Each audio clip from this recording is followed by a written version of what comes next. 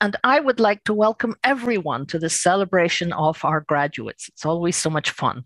I'd like to give an especially warm welcome to our MLIS graduates, our MARA graduates, and our informatics graduates who are able to join us today. And although the pandemic is improving, there are still many challenges. So you've done a marvelous job in successfully completing your program and graduating. And I would now like to introduce our Master of Ceremonies and the Director of the School of Information, Dr. Anthony Chow. Thank you very much, Linda, for your continued leadership and also your 34 years of commitment to the iSchool. Quite incredible. Good evening. It's a true honor and privilege to preside over my first online virtual celebration as the new iSchool director. Welcome to tonight's festivities. Special thanks to Alfredo, Bethany, TC, Gina, Taryn, and all of the other staff that have worked so hard to make this event a success. Now, let's start off with a hearty congratulations to all of our iSchool graduates. What I'd like you to do, we're going to turn chat on. Graduates, please drop your name, degree, area of work, LAS profession, and maybe city and state in the chat if you're willing to say hello so we can recognize you.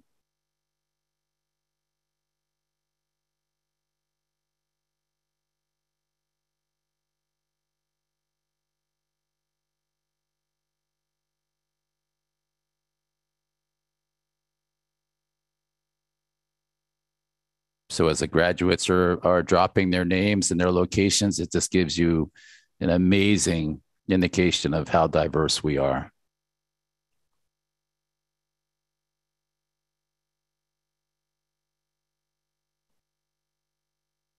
And I see one of our faculty as well.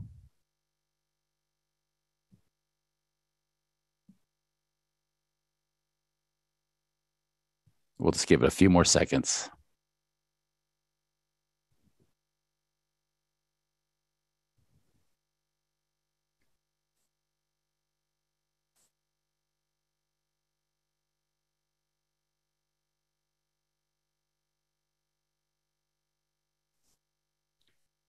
Well, special congratulations to all of our graduates. Hearty congratulations from me. Those of you panelists, feel free to use your clapping hands. It's wonderful. And thank you for joining us tonight. What an amazing group, and we're so excited for all of you to be joining the field. We have a saying here that information is everything. Given the data, technology, and information renaissance that we are in, your skills and career possibilities are pretty much endless. Those who may have given you a hard time for earning a library degree do not understand that your role, our role, is more important than ever. Increasing literacy rates, especially in underserved communities, book banning, attacks on Roe versus Wade, anti-LGBTQ plus laws and policies, inequitable access to the internet, broadband access, the social, economic, and digital divides that are only getting larger, fake news, cyber attacks, misinformation, spyware, malware, etc., are all real threats today and into the future. Maybe we need to amend our slogan to quality, vetted, and safe information is everything. All of you are needed to help to ensure this type of information and data is available and equitably accessed. We have much work to do. As you proceed into your new opportunities and careers, your new iSchool degree affords you, let me leave you with a few parting words of advice. First, health and wellness. Please set aside time each day to focus on your own health and wellness. There are always more people to help, more data to analyze, and more problems to solve. But you are the most important, and we want a healthy and happy you. Two, in your own life and career, work extremely hard and treat everyone well with kindness and respect, especially those that do not afford the same to you. Success is very much an outcome of doing the right thing the right way, and the adage, you reap what you sow, is very valid and true over the marathon we call life. The turtle always tends to win in the end. The road to accomplishment of goals is long and hard, both professionally and personally. And in order to accomplish your goals, you must put in the work and dedication to get things done, especially when it often looks hopeless. Find your mountaintop. Keep an eye on that mountaintop that you wish to climb to, and don't stop until you reach it. 3, help more people. You are now considered elite, not elitist, as you leave SJSU with a graduate degree. You are trained and vested with knowledge, skills, and abilities and attitudes that will allow you to identify, study, and solve problems at an advanced level. Use this to help others, especially those most in need. And to quote a world-famous philosopher, Spider-Man, with great power comes great responsibility. So I offer congratulations to the class of 2022. I am so proud to be standing alongside you in person, online, in virtual reality, in mixed reality, to continue fighting the good fight to ensure people have access to high quality information they need to make decisions and improve on their own quality of lives. You are joining over 11,000 iSchool alumni across the globe. I urge you to please stay in touch and let us know how we can help you continue to flourish and be successful. And I also wanted to share, before I introduce our dean, that doing some statistical analysis, I discovered that we are number 1 in the nation in terms of Hispanic Latino students. We're number 1 in the nation in terms of Asian Pacific Islander students. And we're also number 1 in the nation in terms of total number of Black and African American students. I'm proud to say that because we are truly not only the largest iSchool in the country, but also the most diverse iSchool in the country. So congratulations again in joining those 11,000 plus iSchool alumni. So now it is my true honor to introduce you to my friend and boss, Dean of the College of Professional and Global Education, Ruth Huard. Thank you, Director Anthony Chow. We certainly have an amazing school. As Dean of the College of Professional and Global Education, celebrating our graduates is one of the most special events for me. So I'm so happy to be able to share this time with our graduating class, with friends and families, and all the faculty and staff who supported our graduates. Class of 2022, a warm congratulations on the culmination of your graduate degree. To the 720 graduates today, you have demonstrated your resourcefulness and resilience by completing a demanding course of study in the midst of a global crisis. We are so impressed with your calm determination and commitment to finishing what you have started. Through the School of Information, you have been exposed and immersed into experiences, ideas, and knowledge that have prepared you well into this digital and information age. All of you have chosen vital 21st century disciplines with numerous opportunities to put your knowledge to practice, whether it's here in Silicon Valley or in your own home communities across the state, the nation, and the world. I know you will go very far and you will take your communities with you. With our School of Information graduating more than 10% of all library information science professionals, you will soon be joining your fellow alumni in libraries, museums, think tanks, schools, government agencies, technology startups, creative agencies, social media firms, nonprofits, and more. You will no doubt be significant contributors and leaders in these organizations and institutions. And now, I want to invite you to pause and remember with immense gratitude every person who has supported you and cheered you on in your journey to get to this moment. Do pause and really think about them and thank them. Yes, thank your moms, dads, partners, spouses, kids, grandparents, friends, and mentors. This celebration is made even more special by your loved ones' presence throughout your journey. We, the faculty, staff, and administration of this college, are so very proud of you. We cannot wait to see your future achievements. Congratulations once again, and cheers to all of you. Thank you, Ruth, for your warm remarks. Next, I would like to recognize our 2 college associate deans. First is Sandy Hirsh, and the other is Nami Shukla. Sandy, who has been the iSchool director for over a decade and was likely the chair for many of you during your time with us, would also like to say a few words. Sandy?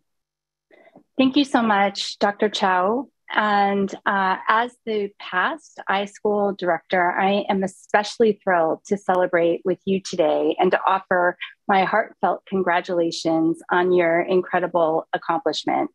Your hard work and dedication have led to the completion of your degree and have in turn opened up a world of exciting opportunities.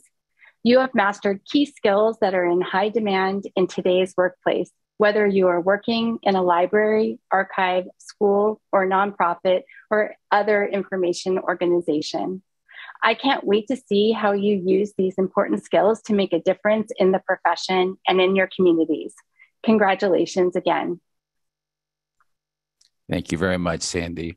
Next, we would like to introduce the recipient of the Ken Haycock Award for Exceptional Professional Promise.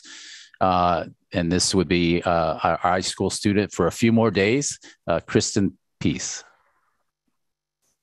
Thank you. Hello and welcome. San Jose State University iSchool Dean, Dr. Chow, Dr. Main, who serves as intern director for just about all my time here, SJSU iSchool faculty, administration, and 2022 graduates. Congratulations. We did it. Thank you all, along with Dr. Haycock, who made this award possible, for your guidance, encouragement, and support.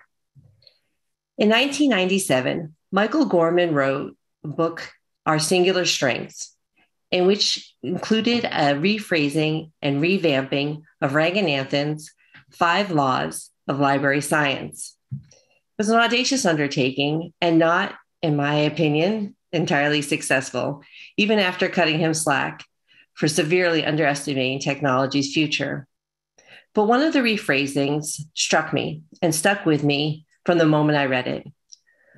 Gorman rewrote the 3rd law, every reader his book, to read, I will be the connection between the users of my library and the materials they need. That idea of being a connection has informed every step of my MLIS journey. I decided to get a graduate degree, a master's in MLIS, in order to make a career change from television to librarianship. Now, in show business, people talk a lot about the power of information, the importance of knowing something first, of knowing the right people, and then guarding that information within silos of companies and networks and agencies. But at SJSU, I learned that the true power of information is made manifest by sharing it, not hoarding it. Librarians are a bridge between a library's gifts and its community. Sharing knowledge is what librarians do, grounded in a deep belief in the power of ideas, in the good of a well-informed community, in the benefit of a curiosity sated and an intellect stimulated.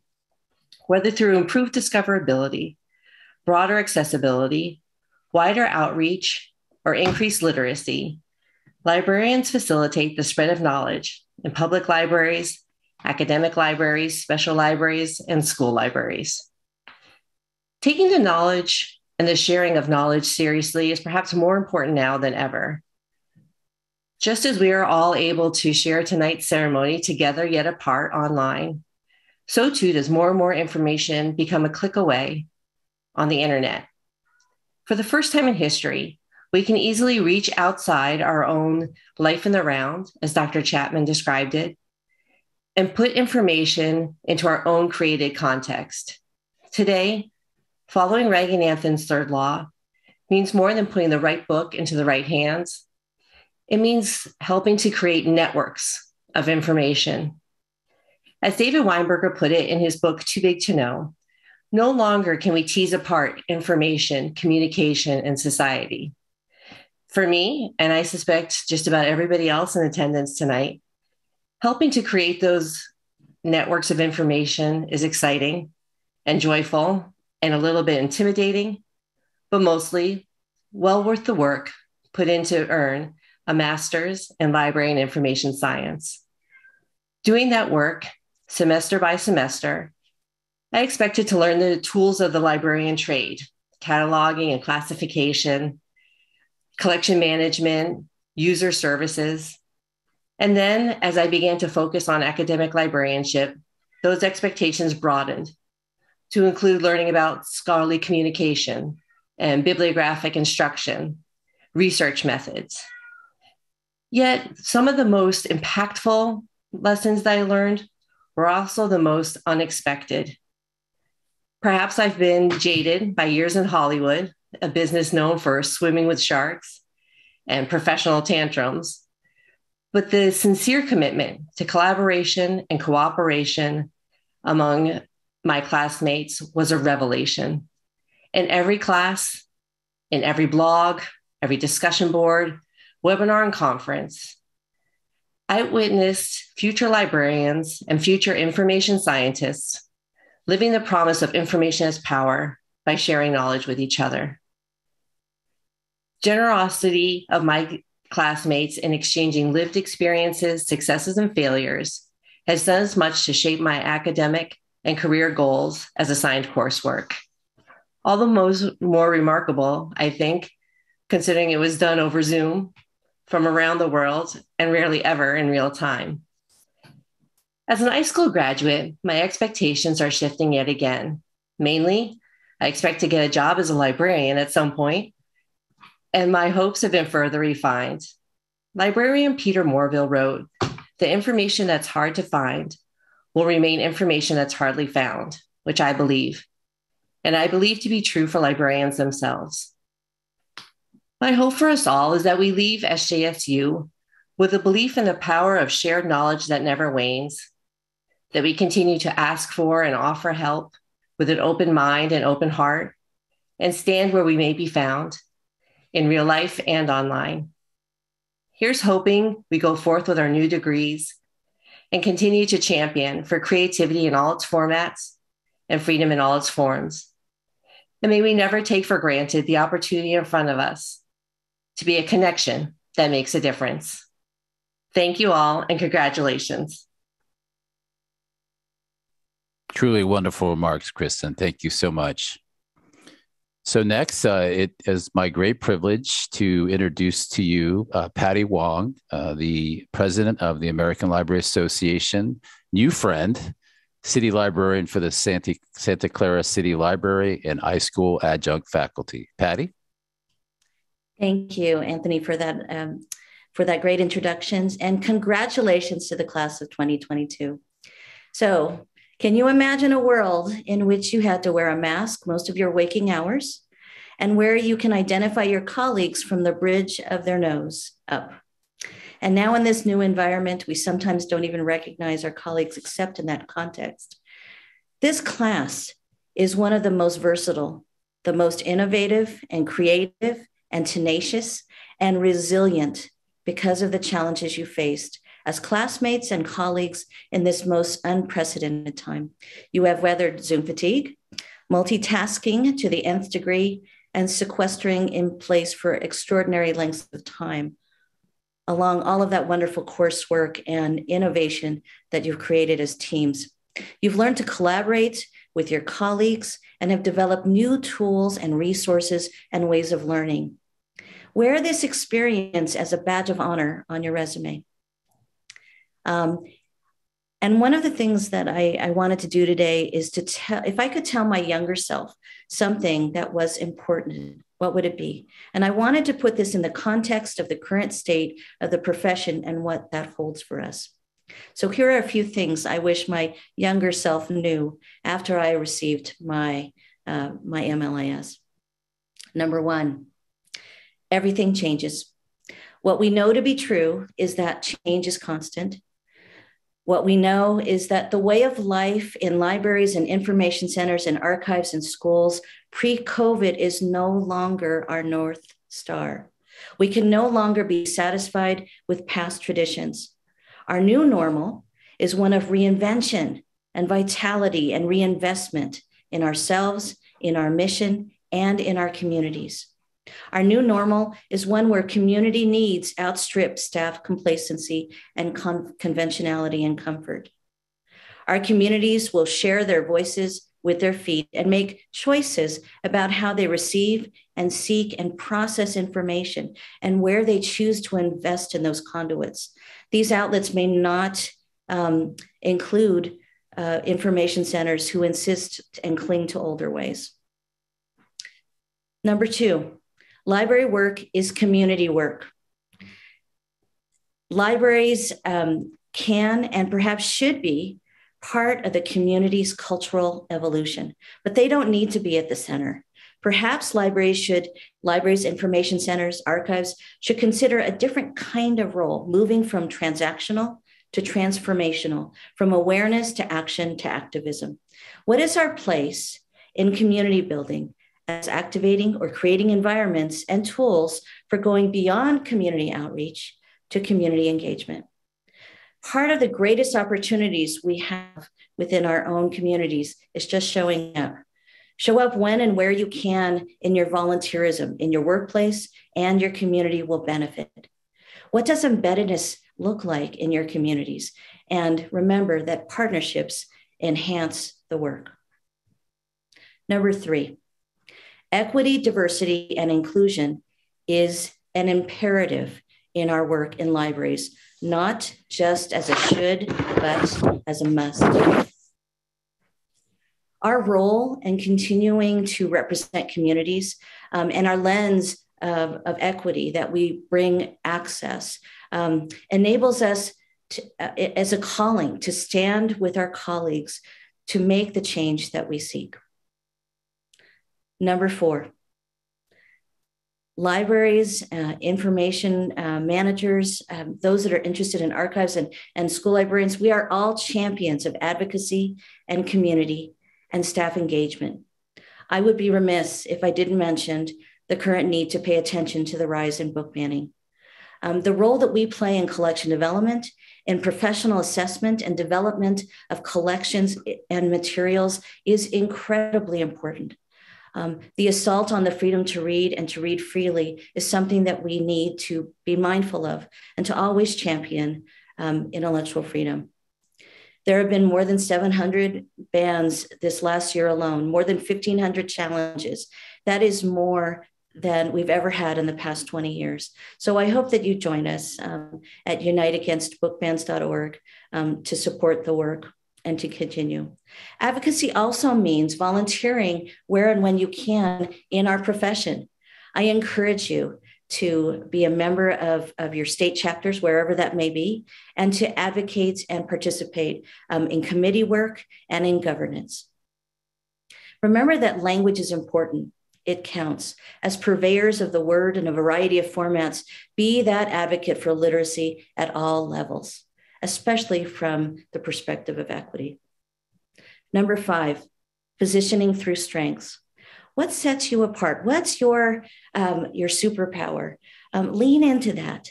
Your skills and strengths are such strong assets that you bring to whatever situation that you may be in. And you have not only wonderful experience through this program, but you bring integrity and a sense of commitment to information and the betterment of the world. Remember that you do not have to be like someone else in order to be noticed. There will be an inclination sometimes in your life to mirror someone you admire. Be comfortable in yourself. Develop your own top 10 and refrain from being the mimic. Number 6, lead from every position. Don't walk alone. The most effective leaders work with and through others at crucial times. And not everyone will be a director someday, but if you want to, there are so many colleagues out there that will help you get there. Number 7, invest in yourself. Create the world you want to see. Let disappointments give you clarity and vision and a sense of vulnerability where we learn from our mistakes with grace and kindness. Remember, you are capable. You have allies. Seek a mentor. Be a mentor. Create inspiration and pay it forward. Manage change. Don't let it manage you. Remember that your response is the only thing that you can control. Fill your life with critical thinking and appreciative inquiry and intellectual curiosity. that continuing education and commitment to learning that you carry with you forward will be such a strong value as you continue in your life and in your profession. Don't settle though. Make sure that you go after the things that you want. And as Dr. Chow said, please take care of yourself. Self-care is so important.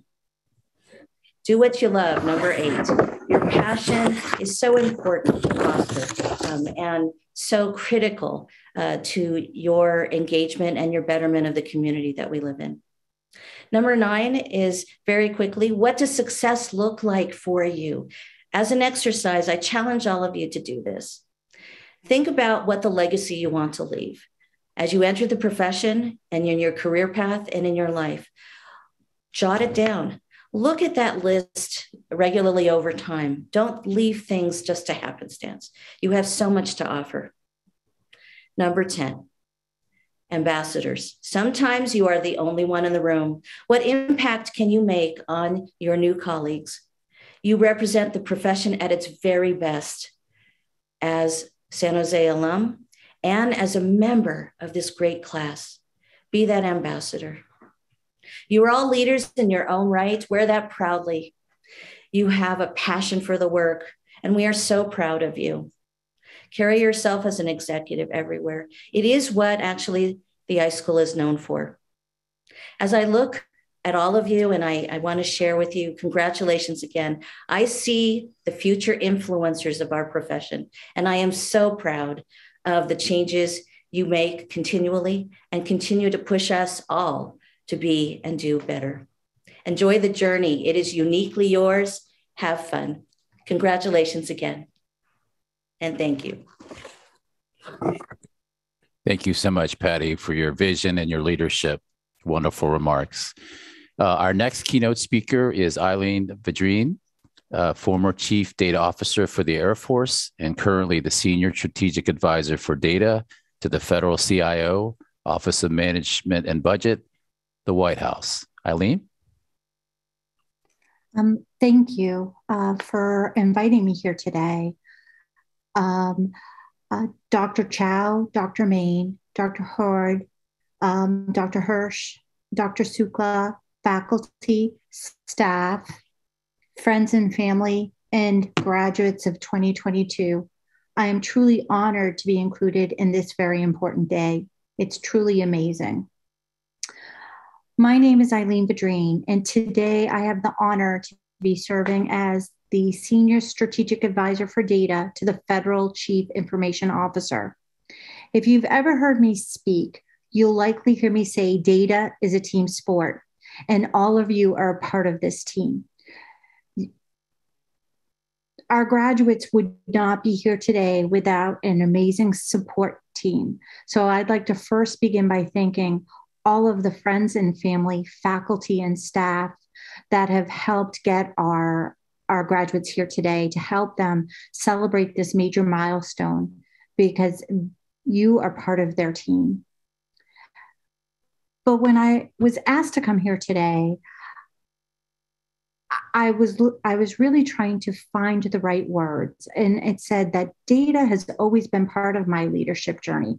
So when I really started to think about what I could offer today's graduates, I started to look at my journey from enlisted soldier to senior strategic advisor to the federal CIO, and what wisdom could I share with our graduating professionals? My son is a rising college senior, and he will always offer what he calls data points when he wants to get his attention or my attention to make his point. And although I love large numbers, today I'm going to offer my big 3 data points. The first data point is one lesson that comes from my dad, and we've heard it today already. Love what you do. My father didn't have the opportunity to go to college. He worked in construction, and it was not his love. He did this work to care for his family. And I know that there are many of you here today that are graduating because of the opportunities and support of your hardworking families. So data point 1, if you love what you do, it's not work. And it aligns exactly with what Steve Jobs said in a commencement address at Stanford. He told graduates, you've got to find what you love. Your work is going to fill a large part of your life. And the only way to be truly satisfied is to do what you believe is great work. And the only way to do great work is to love what you do. And if you haven't found it yet, keep looking, don't settle. And as in all matters of the heart, you'll know when you find it. And I look back, my dad wasn't a tech giant, but he was correct. Find the work you love. That brings me to the second data point, and I call that be ready. When I graduated from Ithaca College, data science wasn't even an area of study. However, my love for quantitative analysis was always part of my journey. I like to say it's been always part of my core DNA. Early in my career, I served as a transportation officer in the United States Army, and one of my first assignments was a platoon leader in a large truck unit in Mannheim, Germany. My soldiers spent a significant amount of time changing very large tires, very physical work. My soldiers loved serving their country, but most didn't love changing tires. I remember calculating tire costs, the cost per mile. Today, condition-based maintenance is an industry best practice. But as a leader, I was just using data-driven insight to influence decision-making to optimize performance. The more I integrated data-driven insights into my decision-making, the more I continued to study leading-edge tools and techniques. As we have all learned over the last few years, the world will change, and we need to be ready with state-of-the-art skills and a passion to seize each opportunity ahead of us. So data point 2 is be ready. And it brings me to data point 3, dream big. It sounds very simple, but today I have this honor to serve as this senior strategic advisor for data. The day I graduated, I had no concept that that was possible, which also brings me back to data point 2. You have to be ready. After serving in the Army, I pursued opportunities in industry and in academia. But after September 11th, I returned to federal service, specifically to support the intelligence community in various assignments. First at the Defense Intelligence Agency, next at the Office of the Director of National Intelligence, and then in the Office of the Secretary of Defense for Intelligence, all amazing opportunities to perform important work.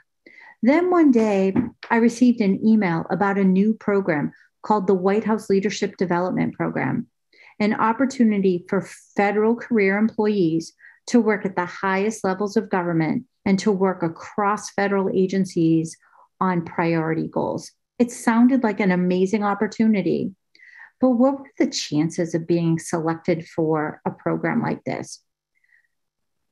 I went to my mentor, and my mentor told me to dream big, go for it. She didn't ask me if I was going to apply. She told me, apply, exclamation point. I was also told to be part of the solution. It was a game-changing opportunity to my career. I was selected to participate in this program with a cohort of 14 fellows, all from different federal agencies, leading initiatives at the federal level across federal agencies. And this experience became a springboard for my selection to serve as the Chief Data Officer for the Department of the Air Force, which today is a military department with 2 military services, the United States Air Force and the United States Space Force. It's hard to imagine a career as a government agency Chief Data Officer. When I graduated, the Chief Data Officer position really didn't exist in the federal government. An enlisted soldier to a senior executive, and I got here by following what I love and following the data.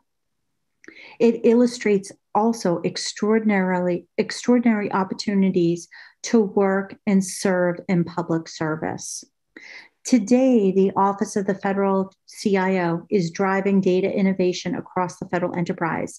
The recent presidential executive order on transforming federal customer experience and service delivery to rebuild trust in government includes improving the efficiency and effectiveness of data sharing and support processes among federal agencies with state and local governments.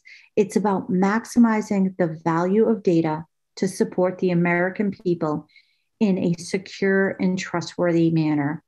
I wanted to highlight this because to operationalize this vision, it takes the skills of the graduates today in the class of 2022. So in closing, today's graduates are just beginning a new journey. I hope you continue to love data as much as I do. I hope you will continue your lifelong journey to continue to learn, to be bold, to be intentional, and to be ready for the opportunities that lie ahead of you. Remember, life is not a TikTok video. This is your one and only life, and this is your opportunity to dream big. I started as a Walt Disney World intern many years ago, and we always talked about what Walt Disney would say. And one of his famous statements is, you can design, create, and build the most wonderful place in the world, but it takes people to make the dream a reality. Congratulations, class of 2022. You are ready. Thank you so much, Eileen, for your words of wisdom and your service to our country. Thank you so much for taking the time to join us. And I know several of our graduates are looking for positions, so thank you so much. Once again, a heartfelt congratulations to all of our 720 iSchool graduates, which, to put into context, is larger than the entire enrollment of all other LIS programs except for 2 other programs. Many thanks to our guests and celebration speakers for taking the time to share your wisdom with all of us. We also have arranged an after party in our virtual reality space. And so I just wanted to mention, if you haven't tried it, it is quite fun. It's super easy, browser-based. It will not require you to download or install any new software. It does work best in either Mozilla Firefox or Chrome browsers. If you're not sure, give it a try. The link to the VR rooms will be made available in chat at the end of the ceremony. So take care and be safe, and enjoy learning more about our 112 graduates who submitted a profile. Our celebration video will run for 20 minutes, and the chat will be turned on for best wishes and congratulations. At the end of that video, that will conclude the celebration, although we hope to see many of you in our new virtual reality space after party. So once again, thank you so much for joining us.